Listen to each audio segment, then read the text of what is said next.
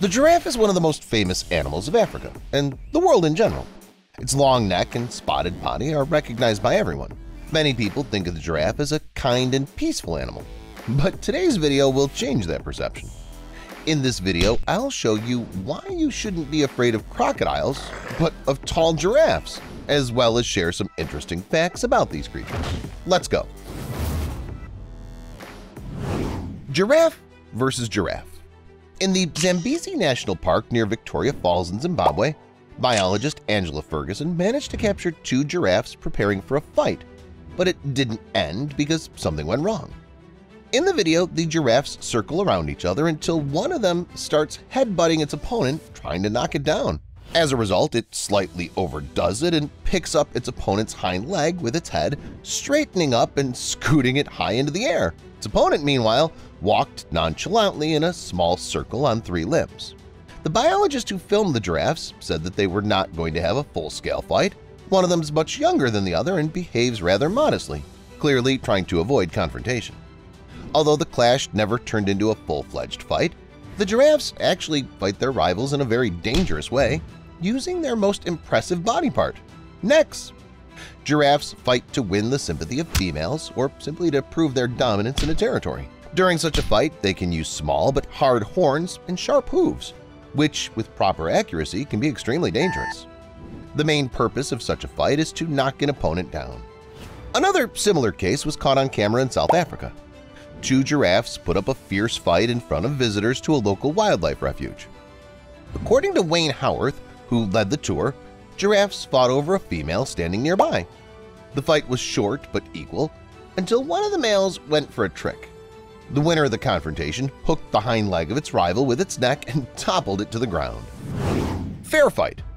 A team of biologists from the University of Manchester studied northern giraffes in the Mogalakwena River Lodge in South Africa between November 2016 and May 2017.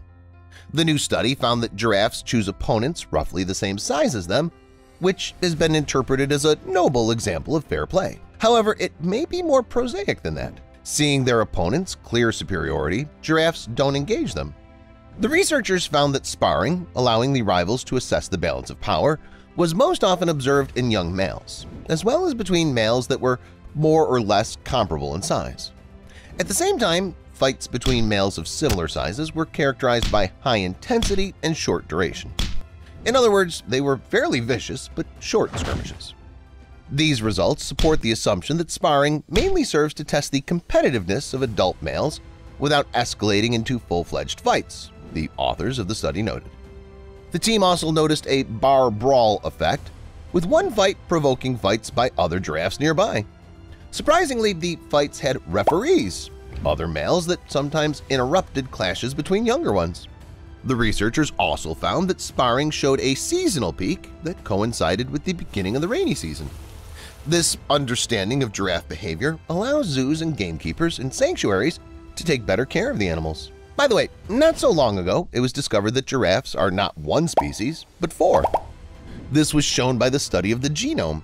Outwardly, it's not so easy to distinguish giraffes of different species, but these species separated on the genetic branch long ago, from 230 to 370,000 years ago. In the wild, they don't mix, but in zoos, the difference between species doesn't stop giraffes from playing love games and giving birth to hybrid offspring. Also in 2017, a villager in Garissa County, Kenya, saw two white giraffes. The species was identified as the endangered reticulated giraffe. The two animals represented a family, a mother and its baby.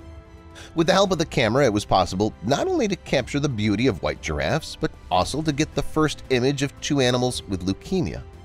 It's a genetic disorder that prevents the normal formation of pigment within epithelial cells. It differs from albinism in that dark pigment can still be produced inside the tissues, so the mother and baby had dark eyes and a slight discoloration in some places on the body. Lions versus giraffes. Giraffes have almost no natural enemies. However, the lion is one of the few that dares to attack these giants. In the world of wildlife, predators do not necessarily choose a prey of their own size or smaller.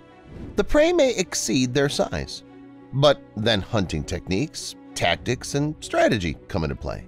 Visitors to Kruger National Park in South Africa were lucky enough to see such a spectacular fight between a lion pride and a single giraffe. It attacked the giraffe. Friends of giraffes.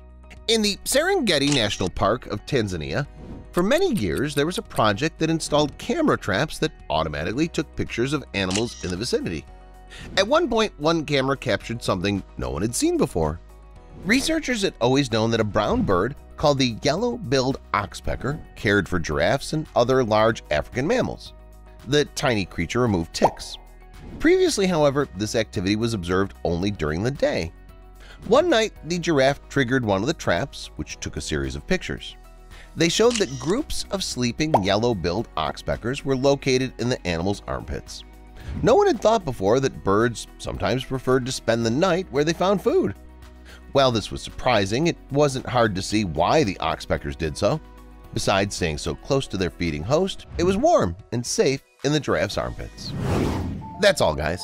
Which footage and facts surprised you the most? Let me know in the comments. Thanks for watching, and see you later.